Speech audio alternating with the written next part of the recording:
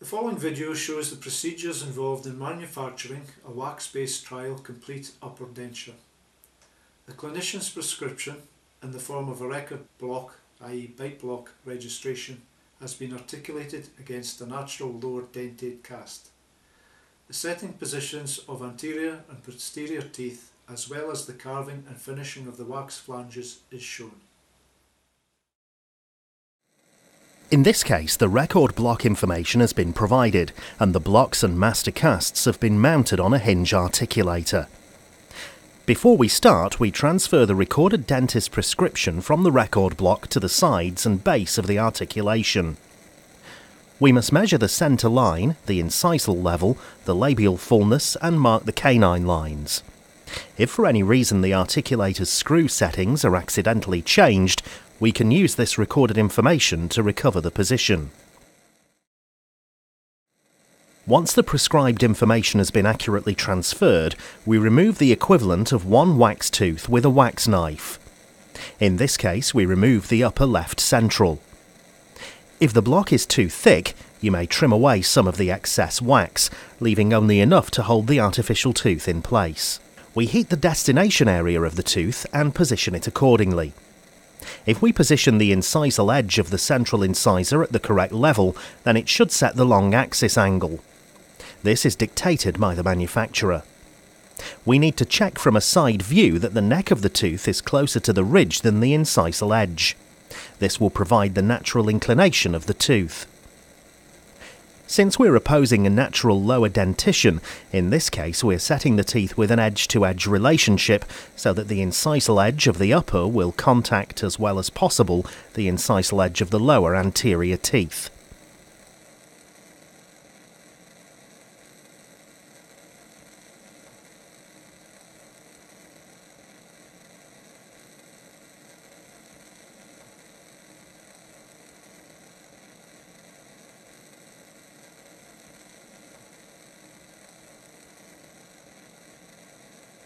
Once the central is set in position using molten wax, we move on to the lateral tooth and then the canine tooth. Again, we do these one at a time, cutting out a piece of wax, heating the space, and placing the tooth in position.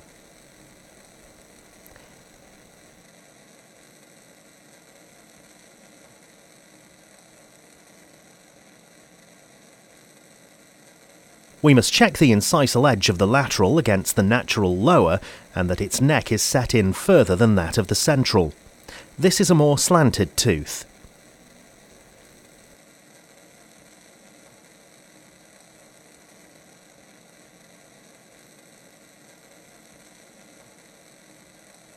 The canine is an upright tooth, and again we check the incisal edge.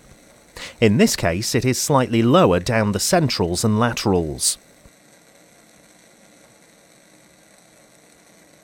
With the anteriors now set on one side of the arch, we can repeat the process to set their counterparts on the opposing side, taking good care to try and follow the curve of the wax record block. The dentist will have carved the block as an indication of the labial fullness. We can use dividers to check the marks that we made and ensure that we're following the prescription accurately.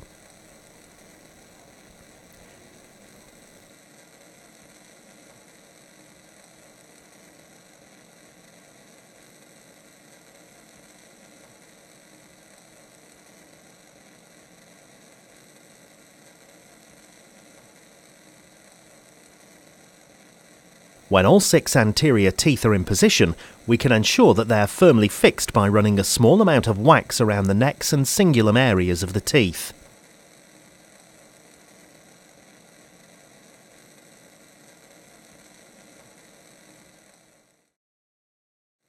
Next, we move on to the molars and premolars on the upper left.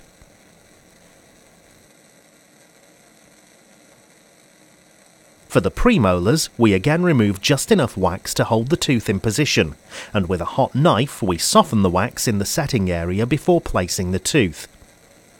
We should try to follow the arch from the canine towards the centre of the ridge. In this case, the occlusal position is set by the opposing lower tooth.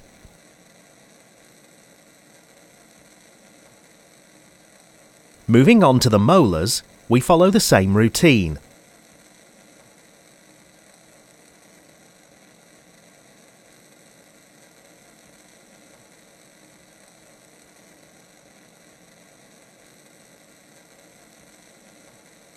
In this case, we try to fit the neck in slightly more. This will drop the palatal cusps and raise the buccal cusps, introducing the curves of Spee and Monson where the molar teeth start to curve as they move towards the condylar head, and also from buccal side to buccal side.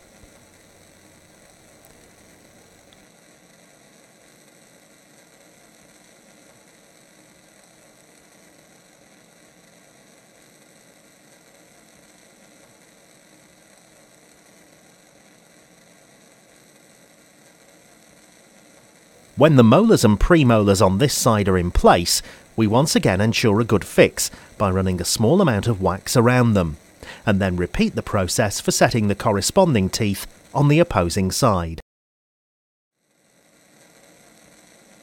With all the artificial teeth in position and the occlusion checked, we should also recheck the measurements that we made before the setting process began, in order to ensure that the prescription has been followed. Now we build up additional wax in any areas in which it looks lacking. We can overwax the arch in order to leave ourselves more to carve, so that we can attain the required curves. It's essential during the waxing up process to incorporate curvature, so that the muscles of the tongue and cheek help to hold the denture in place.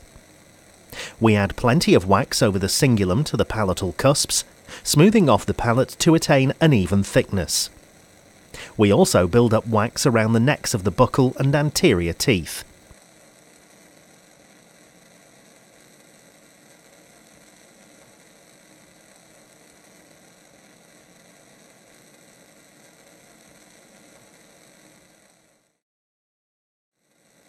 Using the Licron carver, we can work our way around the necks of the teeth at an angle of about 45 degrees, emphasising the gingival margins.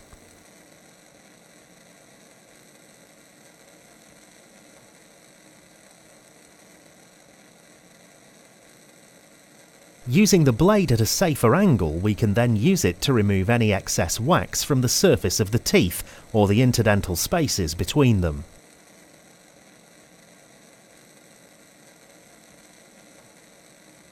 Moving on to the palatal side, we maintain the wax right up to the palatal cusps so that the tongue doesn't have any ledge of natural tooth to play with. We must remove any wax from the cusps so that there's no material to interfere with the occlusion, and then expose the cinguli of the anterior teeth. Moving our attention to the base, we can re-emphasise the junction of the hard and soft palates, and expose the outer edges of the buccal model and anterior region. We must now identify the areas of muscle attachment and cut out a V-shaped notch to allow them to move freely when fully extended without dislodging the denture.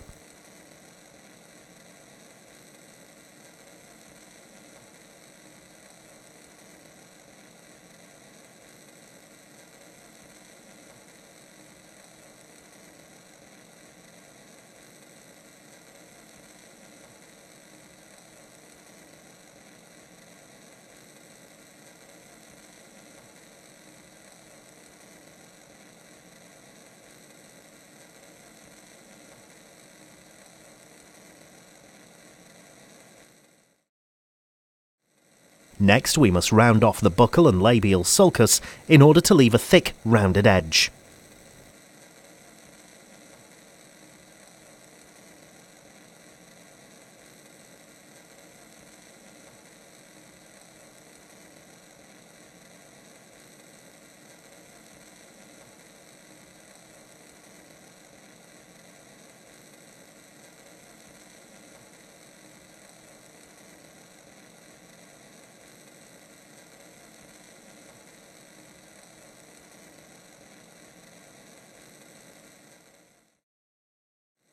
The wax denture can now be refitted to the model. Since we now have a well-defined sulcus edge and gingival margin, we can use the wax knife to sculpt the flanges to a slightly concave shape. This should be done on both the buccal and anterior flanges.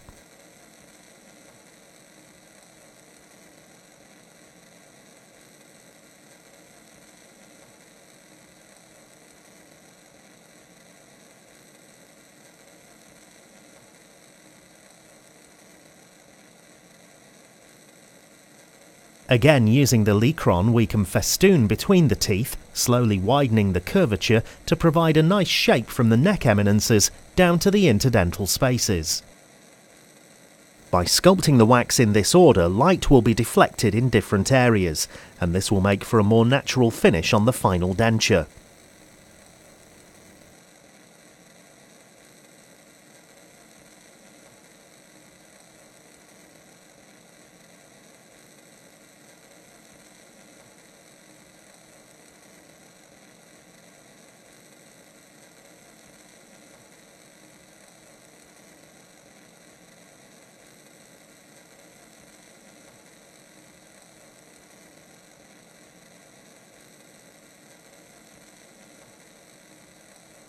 This whole procedure takes a little time to complete as you move around each tooth, but when complete the finished product should have a natural look with subtle bulges over the necks of the teeth, hollows in the interdental spaces, and a slight curvature between the bulbous necks of the teeth and the gingival margins.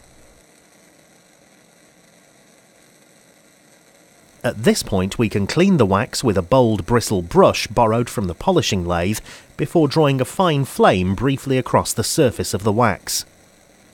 This flaming process causes the wax to melt and cool very quickly, leaving a natural smooth surface to the denture. Drawing the flame across the wax sometimes causes a small amount of wax to run back onto the teeth, so finally we can use the Licron to remove this and re-emphasise the gingival margins.